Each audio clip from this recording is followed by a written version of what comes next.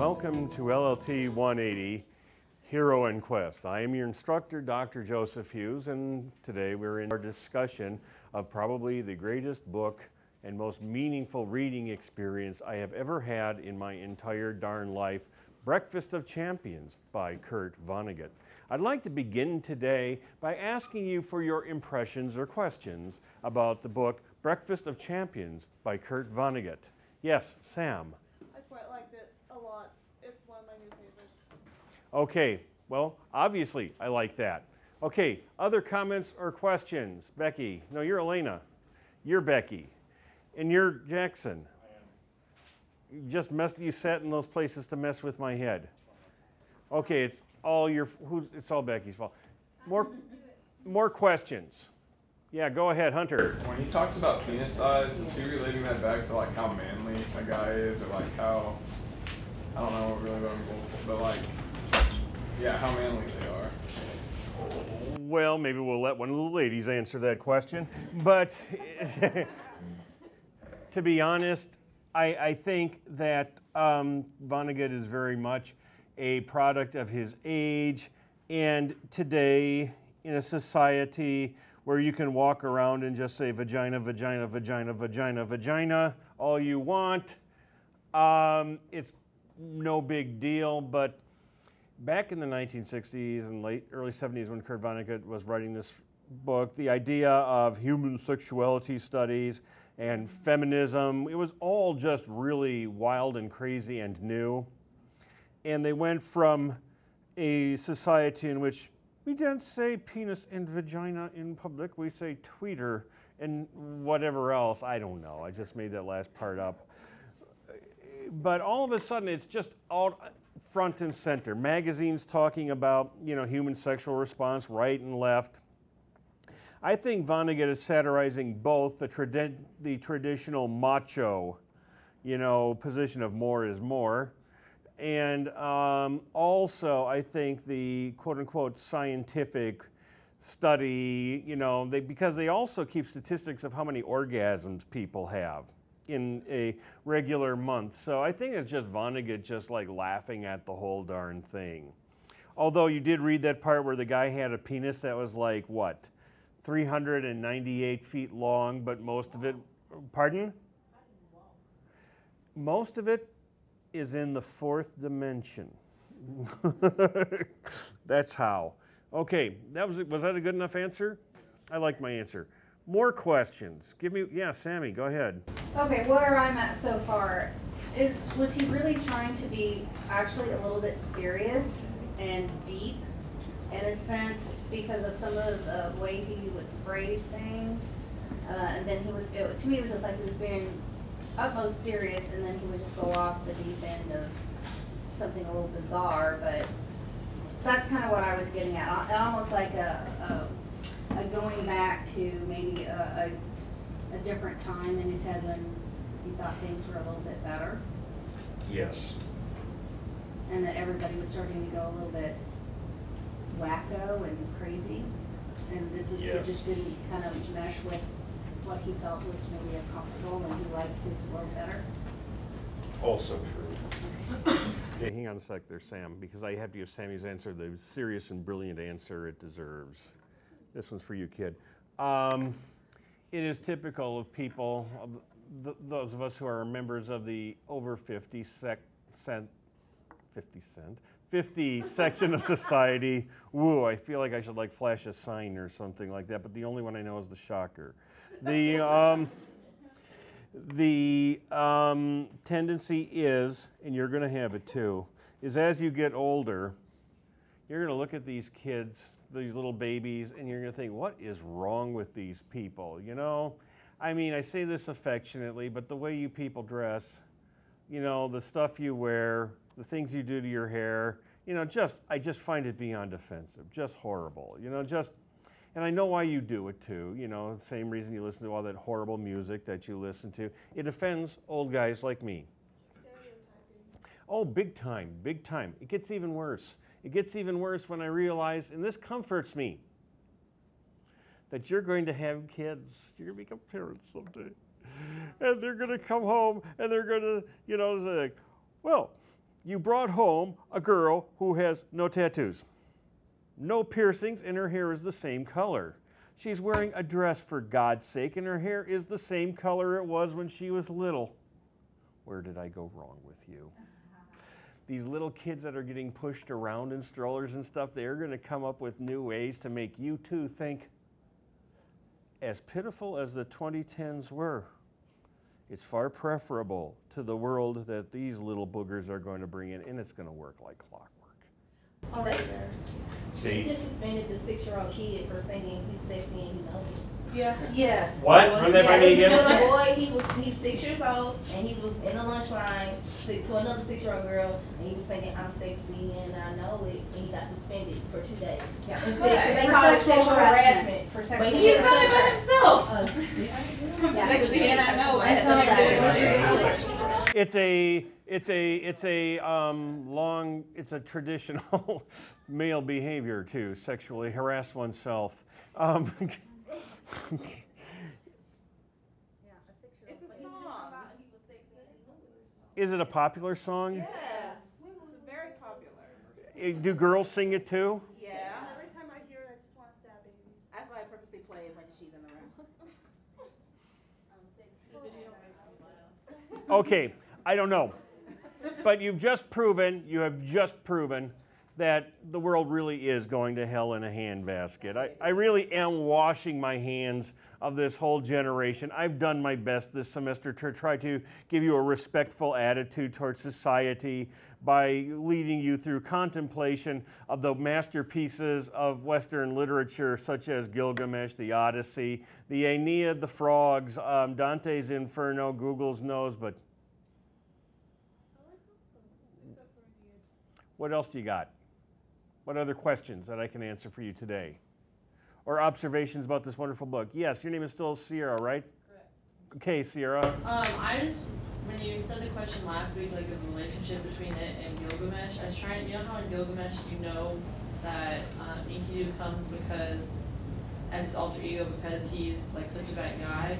Right. And so Trout comes because he's having like the same kind of issue, like he's looking down on life. That's a very good question. Let me write this on the board. Gilgi, Enki, Dwayne,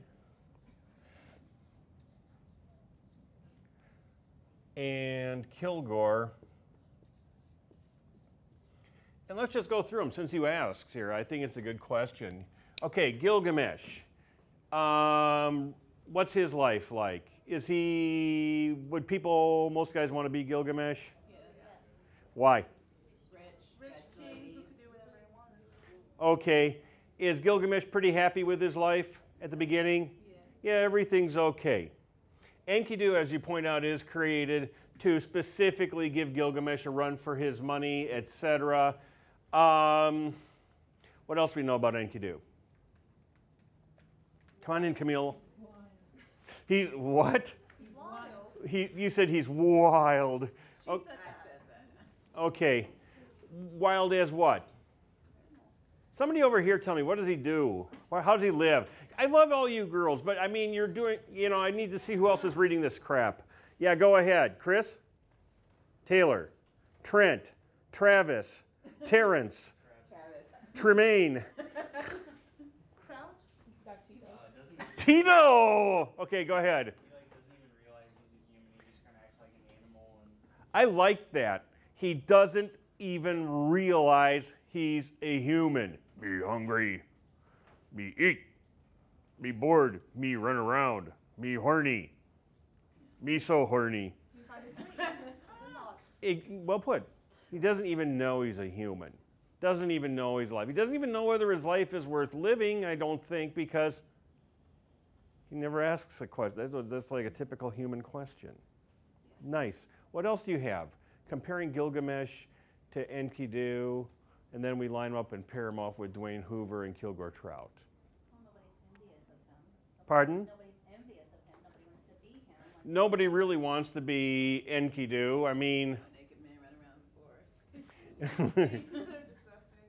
he's kind of what? Considered disgusting and undesirable by societies. Ooh, Nice, nice, Sam. Yeah, he's kind of like Iron Man. You know, nobody wants him.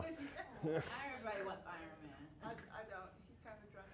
No. He was turned to steel in a great magnetic field when he traveled time for the future of mankind. And Ozzy's exact words are, nobody wants him. Enkidu, nobody wants to be him. Everybody wants to be him. How about Dwayne Hoover and Kilgore Trout? Tell me one thing about Dwayne Hoover, Sam. Everybody wants to be him because he's that nice, charming car salesman that has a great life, or so it seems. Okay, excellent. What else? Kayla, what do you got? Do people want to be him? Why? You owe Becky one. Go ahead. He has a lot of money and property. What do people whisper when he walks by?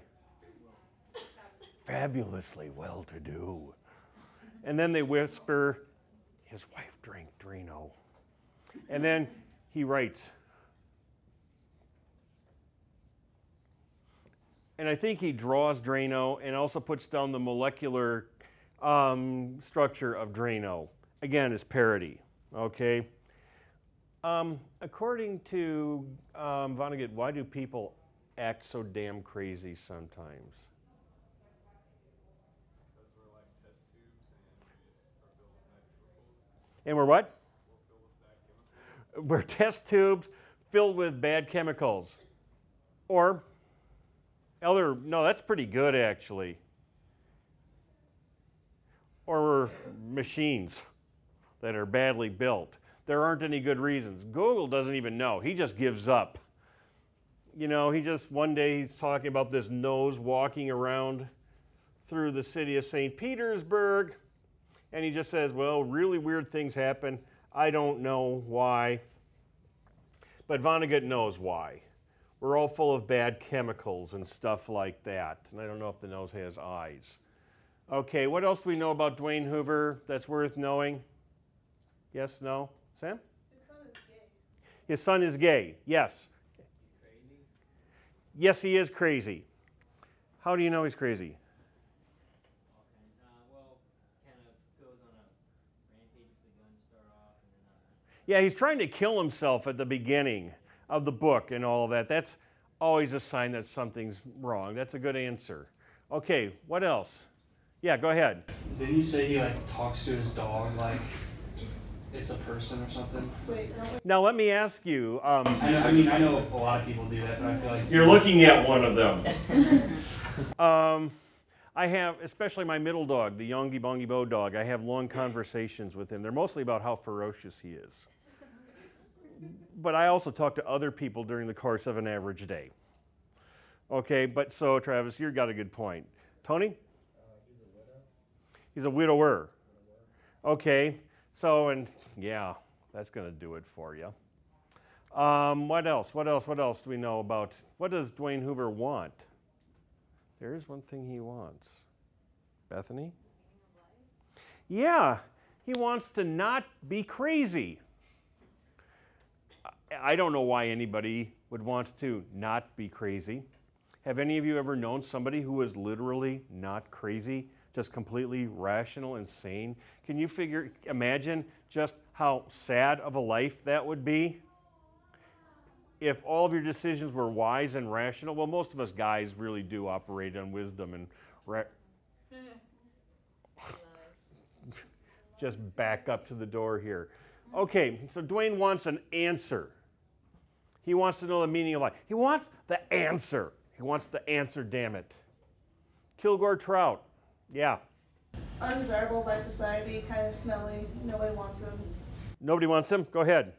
He's not like an Iron Man, he's Aluminum Man. Go ahead. Only like 3/4 of the way through the book, but really he just wants to go and like show the, I guess the sad side of art. Like he wants to show the people that didn't find the meaning in their art and stuff, and that's what came out of him. Failure. Yes. What is the proper term for such attitudes and such behavior? Anybody? I'm going to put this on the test. So zoom in on this.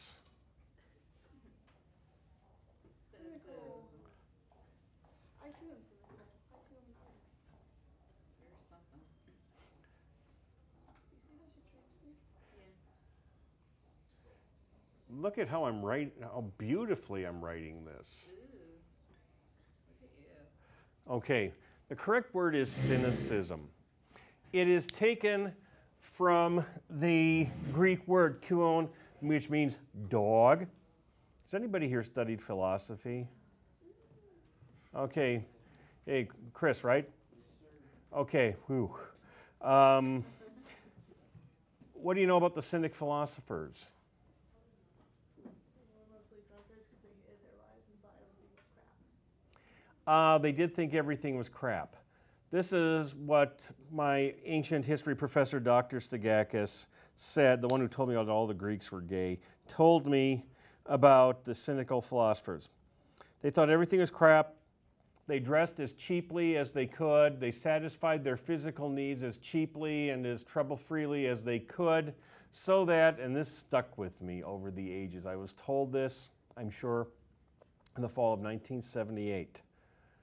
If a cynic philosopher was walking down to the street and decided that he had to defecate, he would defecate right there in the street because it was the philosophical thing to do. Now, if I were like Vonnegut, I could stand up and draw a picture of a Greek in a tunic taking a crap out in the middle of the road. But I think most of you can work up a pretty good visual of that anyway. The Cynics took a jaundiced, wrong view of everything. Everything sucked. And I have to tell you that when I was a young pup, honest to God, when I read this for the first time, I was a very, very cynical human being too. I was 15 years old, and I almost prided myself on my cynicism. And then as I got older and became an alcoholic, I prided myself even more deeply on my cynicism because, you know, it's fun to be cynical. The sad news is, this is something, there's a good example. Somebody asked me a brilliant question on Thursday, what's it like to read the same book after, 20 years? I saw this book as an enabling force in my cynicism. All the cynical things Vonnegut says about, let's see, 1492 was a really stupid year. That's when the White Sea pirates came in and, started massacring the people who already lived there, were leading meaningful and productive lives, and about how the Star-Spangled Banner is really a stupid song. Not to sound unpatriotic, it is kind of a dumb song. It's hard to sing well. But with time, I kind of shed my cynicism. I'm not telling you you need to do this yet, shed your cynicism, whatever cynicism you have, because you need to be youthful and irreverent and iconoclastic and obsequious. God knows I was. Don't be obsequious. But it's very easy to sit in the weeds and criticize. It's much harder to try to accomplish something a little bit positive, as I know you all do, in your own corner of the world. As Stephen Patrick Morrissey once observed, it's so easy to laugh, it's so easy to hate. It takes guts to be gentle and kind. And then he starts singing about how he can feel the soil falling over his head because he's Morrissey and that's what he does. So in answer to your inquiries or whatever the hell I was talking about, the development of Trout as a character is particularly important to me as an Oldo-American, as a recovering cynic, recovering alcoholic, recovering Catholic, because he's cured of his cynicism. He gets it into his head that these people, why is it that Kilgore Trout has been invited to talk at this Festival of the Arts? Camille. Because someone enjoys his writing. Yes, somebody named Elliot Rosewater thinks he is the greatest writer who ever lived, and he's not going to donate any money unless Kilgore Trout comes to speak. What's Kilgore Trout's reaction when he's invited to come and speak at this festival? Go ahead. Huh? He's kind of scared at first, doesn't want to go. Yeah, and then he asks his parakeet. Talking to your animals. Who is the one who thinks that talking to your animals is weird? I do it too. It's just, What do you say to your dog or cat?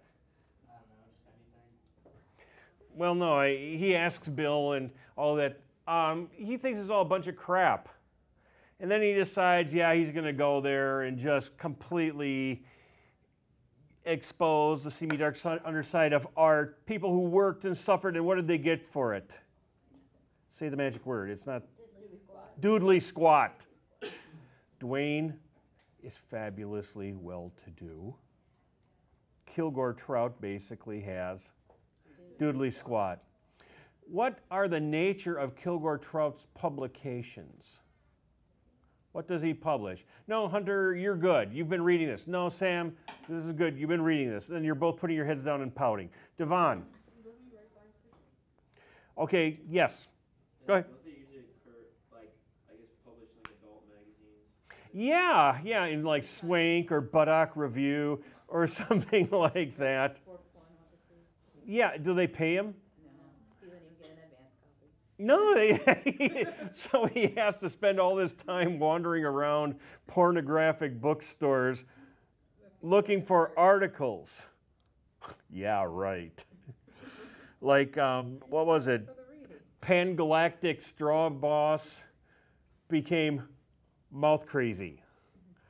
And the article was like 2 college co-eds with some guy in a sombrero or stuff like that. And to me, the hilarious thing is that even when Vonnegut writes this, he's not only sending up Kilgore Trout, he is lampooning and parodying everybody who has ever tried to write anything, including his own bad self.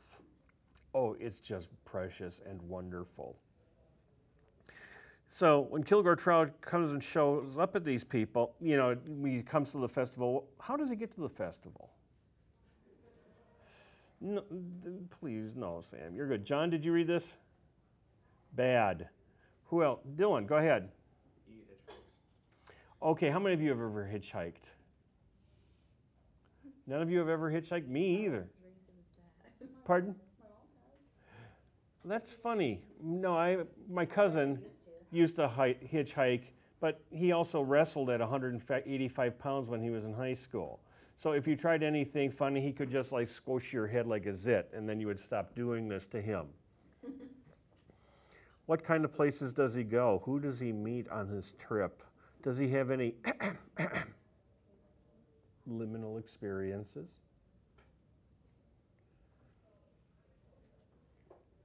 Go ahead, Camille. He sleeps in a pornographic movie theater just to be like a dirty old man. Yes, and how many of us haven't slept in a No, you all stay awake. Okay, more. Go ahead. He gets kidnapped and wakes up with his pants around his ankles. Sorry.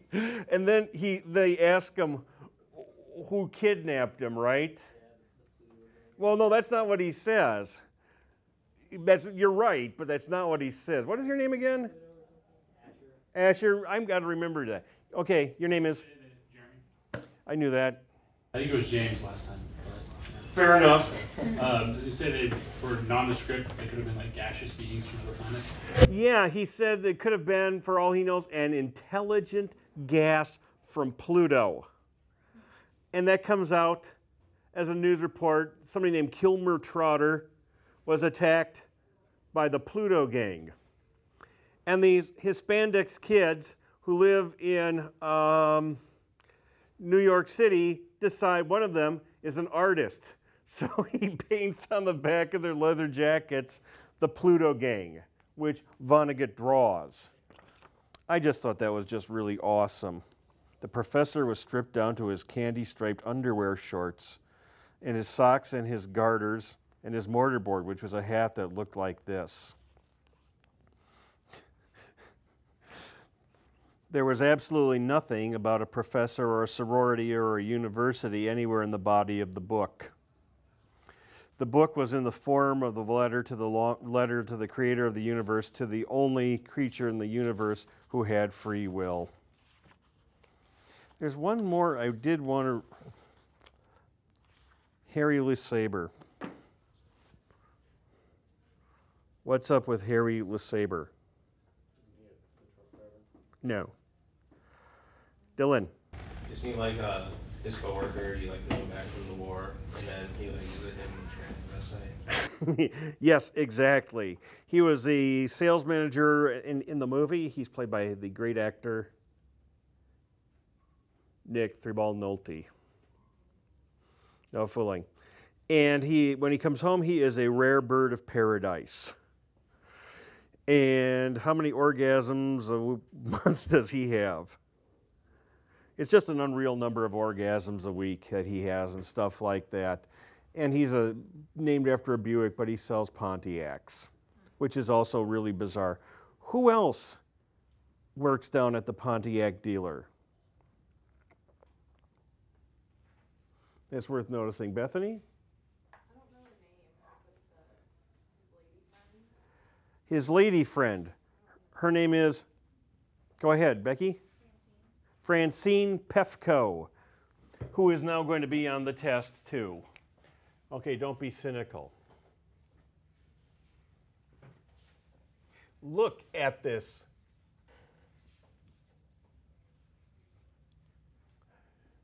Can I block print like nobody's business or what? Okay. Pardon? Well, Kayla, tell me who Francine Pefko is. What's her story? Karen? Yeah, go ahead. Travis? Isn't Uber just like convinced that she tries to like get him to buy a KFC? Shh. You're right. But we can't go to KFC yet. Okay. Elena? She is the widow of a guy who died in the Vietnam War. She is the fantastically devoted secretary at the car dealer of Dwayne Hoover, and she's also his mistress. There's this touching little scene, you're right, Travis, where they go to the motel that Dwayne Hoover himself owns. They have sexual intercourse with each other, which to me just brings up the whole thing about Enkidu and the harlot all over again. Because here, Dwayne Hoover, his life is an uproar, everything's going nuts. The earth goes down under his feet when he walks around, and Francine Pefko puts her arms around him and says, "Mommy will make it all feel better." Sometimes I think that's why God put us women here on earth, is to make everything better for you men. You have to work so hard and all of that, blah, blah, blah, blah, blah, blah, blah, blah, blah.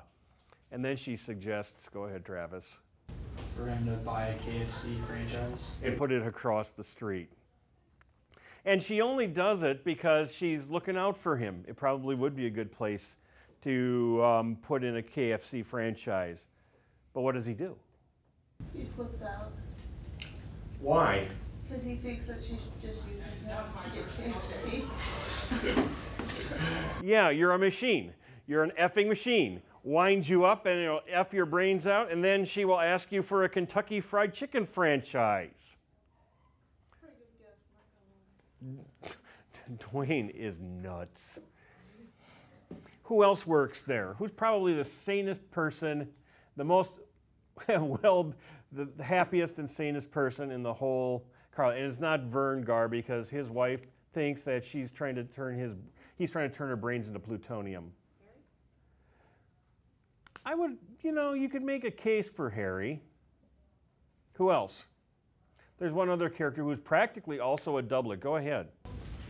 Is it that guy that like got out of prison? Wayne, his name is Wayne Hubler. Yeah, him. Wayne Hubler, the guy who just got out of prison. And what's he going to do with his life now that he's out of prison? Try to work for Dwayne. Why is that? You're right. It's just like, because it's meant to be. Everybody loves Dwayne. He wants to work for Dwayne Hoover. And what happens when he meets Dwayne Hoover? Go ahead, Hunter. He has that echo thing, and all he keeps saying is like, this is the last word of what he says, so he thinks he's an ass. He walks away. Okay. And he doesn't send him away. He sends him to Harry LeSabre. And then what happens? Oh, anything, just anything. This is just so absurd. It's just such a series of absurd ass circumstances. We could beat it into the ground. Everybody's nuts. But we have to bring the characters together because Sierra asked us this question for a purpose. Where do they all come together? Okay. What part of the Holiday Inn? Why is the lounge significant? Bunny Hoover. Yeah, that works. Why else is a lounge? Anybody in this class should be able to answer the question, what is so significant about the hero coming into a tavern? When you're done yawning, Janet, I'm going to pry it out of your head. Be quiet. You're not Janet, damn it. What did she said? Why, Taylor? You're being surprisingly quiet today, Taylor. Have you been like studying for classes besides mine? Okay, go ahead, Jack. It's been a long week. Bartender's always like the wise advice giver. Exactly, all the way from Siduri on down. Exactly, just like Siduri tells Gilgamesh, seize the day. Who's all in the bar at meltdown time? Okay, and what is, well, yeah, Bonnie is the waitress who says, breakfast of champions. Okay, who else? The two artists, one's a writer, one's an artist. Beatrice Kiesler is the writer, and she's really boring. The artist is Rabo Karabekian, who not only has a nice name, he is the next best thing. He could even be a precursor to the Kardashians. He's also a major dude. Wait a second. I am now going to reproduce his famous painting, the, what is it called? The Saint, Anthony. Yeah.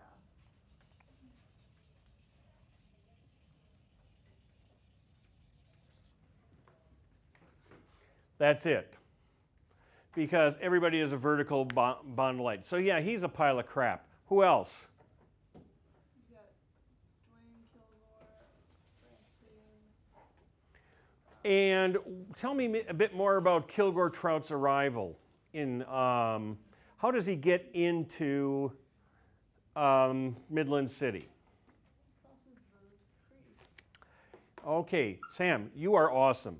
But I have to see who else. I have to see who else. Okay, just reading this. What is the deal with sacred, miracle?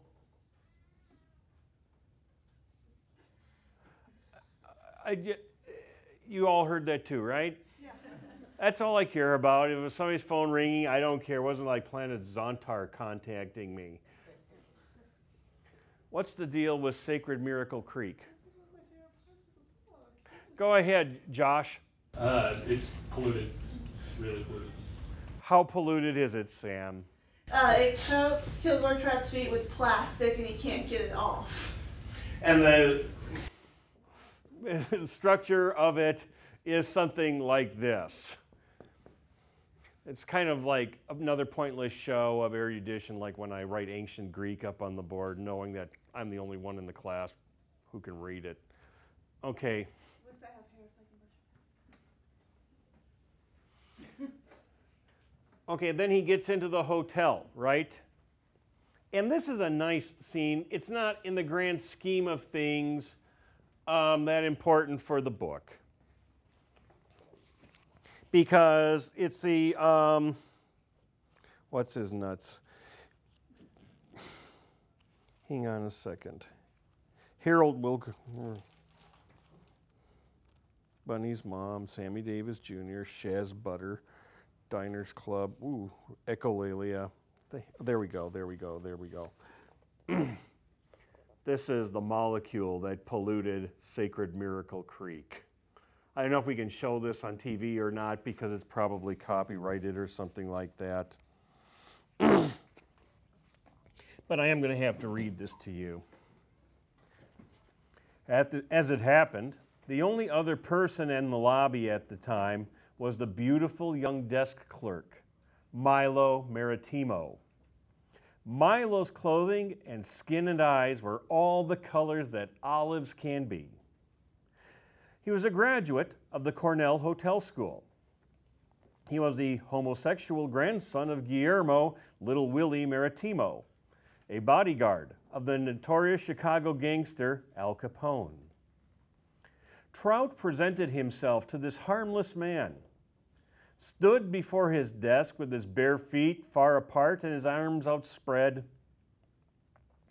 "The abominable snowman has arrived," he said to Milo. "If I'm not as clean as most abominable snowmen are," and it gets better here, that voice hurts me, "it is because I was kidnapped as a child from the slopes of Mount Everest, taken as a slave to a bordello in Rio de Janeiro, where I have been clearing the unspeakably filthy toilets for the past 50 years.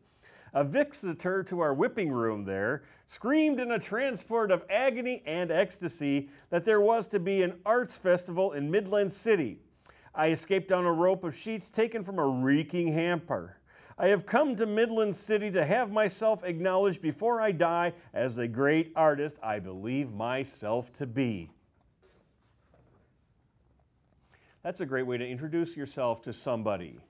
Anybody want to guess what Milo Maritimo's response is? I mean, if you were him, what would you do? No, not you, Sam.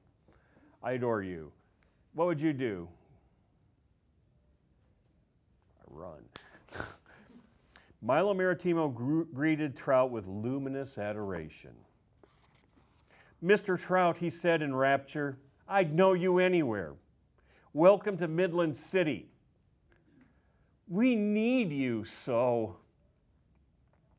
"How do you know who I am?" said Kilgore Trout. Nobody had ever known who he was before. "You had to be you," said Milo. Trout was deflated, neutralized. He dropped his arms, became childlike now. "Nobody ever knew who I was before." "I know," said Milo.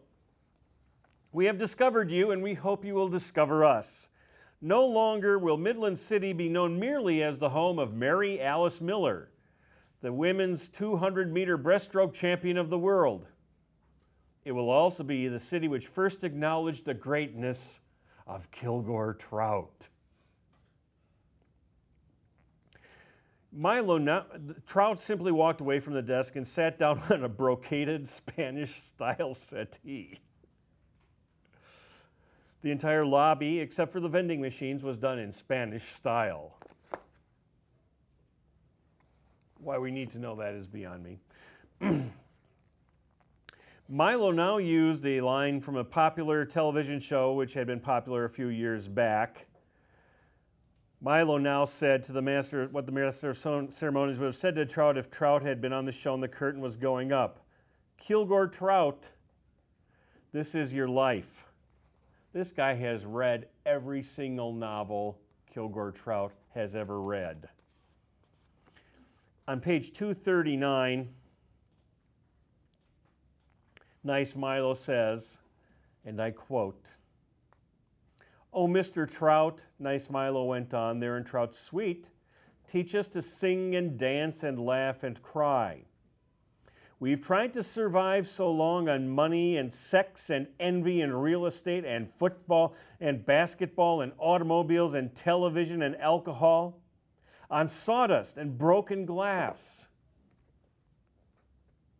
Listening to that for a second, does that sound like a fair indictment of American society?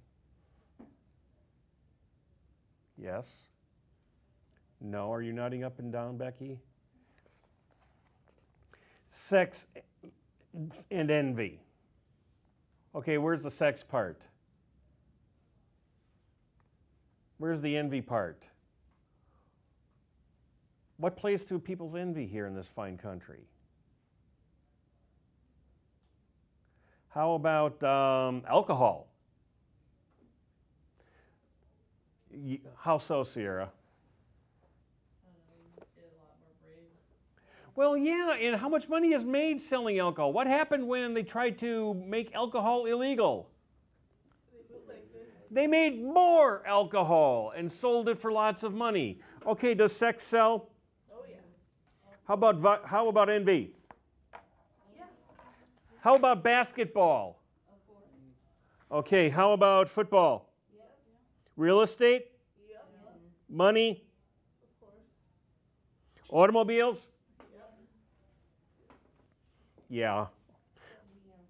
Pardon? 7 p.m. Absolutely. How about sawdust and broken glass? No, because that's a stinging value judgment on what all of the other stuff is. Milo wants us to be artistic. Here is Trout's reply. Open your eyes, said Trout bitterly. Do I look like a dancer, a singer, a man of joy? He was wearing his tuxedo now. It was a size too large for him. He had lost much weight since high school. His pockets were crammed with mothballs. They bulged like saddlebags. Open your eyes, said Trout. Would a man nourished by beauty look like this? You have nothing but desolation and desperation here, you say? I bring you more of the same. My eyes are open, said Milo warmly, and I see exactly what I expect to see. I see a man who is terribly wounded because he has dared to pass through the fires of truth to the other side, which we have never seen. And then he has come back again to tell us about the other side. I'm going to read that passage from page 240 of this edition of Vonnegut's Breakfast of Champions again. My eyes are open, said Milo warmly, and I see exactly what I expect to see. I see a man who is terribly wounded because he has dared to pass through the fires of truth to the other side, which we have never seen. And then he has come back again to tell us about the other side. People, does this description sound in the least familiar? Edgar, your name is Edgar. What is your name? Edgar, it's Edgar now. Edgar, what does this sound like to you, Edgar? Oh, thank you. Because otherwise, well, no. Obviously. Milo sees in Kilgore Trout the wisdom figure. But what does he look like? Getting back to Sierra's excellent question, if he were to look like one of these two characters, who does he look like? Anyone? I would vote for Enkidu, because he's raggedy ass and he's really no better than an animal. Did I say? What? Huh? Yeah. Ass. It's such a cute and beautiful world. Essler.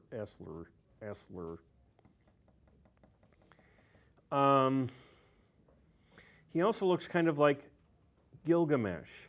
Remember that interaction between Gilgamesh and Siduri, where Siduri is originally afraid of Gilgamesh? She says, "You have the face of one who has wandered long in the desert and is tired from the journey." And Gilgamesh says, "Why shouldn't I look like one who has traveled for a long time and my face is weary from the long journey, when in fact I have traveled and I am broken up with for the loss of my friend Enkidu." Basically, he's looking like Gilgamesh. He's looking like Enkidu. He's looking like crap. He doesn't think he knows anybody, doesn't think anybody knows him. Here, he's been planning to just ruin everybody's brains. And the little piece of his cynicism is starting to already sift away. So we've got Dwayne Hoover is in the house. Kilgore Trout is in the house. Rabo Karabekian in the house. Bunny Hoover is in the house. The waitress is in the house. There's one other person who is in the room. Becky. Himself. It's really cool. He's wearing sunglasses and smoking a cigarette and watching his characters interact with each other. It takes most of the book to build up to this point. At least the Gilgamesh epic has the decency to have Gilgamesh and Enkidu have their fight right off the bat, and then we can see the consequences afterwards. Vonnegut decides that he has to bring his two protagonists into contact. But just remember, he's the third. He's the third alter ego here. What he does is he makes Dwayne Hoover run up to Kilgore Trout, put his chin on his shoulder. Has anybody ever done that to you? That is just one of the most sublimely annoying things that can ever happen, is somebody comes up and puts their chin on your shoulder and digs it in there and says, I want the answer. Kilgore Trout does what any other sane person would do. He just takes a book. Here you go. Here's the answer. Now will you go away, you weirdo? It's the book Now It Can Be Told. That's the point at which we're going to pick it up with Thursday's exciting class. We're also going to talk about what's going to be on the test. But what's really cute, what really makes, I mean, this is where the book really takes, the beginning of this book was all great. But there's Kilgore Trout handing Dwayne Hoover the book Now It Can Be Told, and Vonnegut realizes he's got to be able to read it. So he makes Dwayne Hoover into a speed reader right on the site in solipsistic whimsy, and he reads it immediately, and then he goes berserk. What happens when he goes berserk? The catabasis of Kilgore Trout continues, the sad fate of Dwayne Hoover, who goes off into Enkidu land, and your test. All this and more in the next Hero and Quest. Thank you very much. Drive through.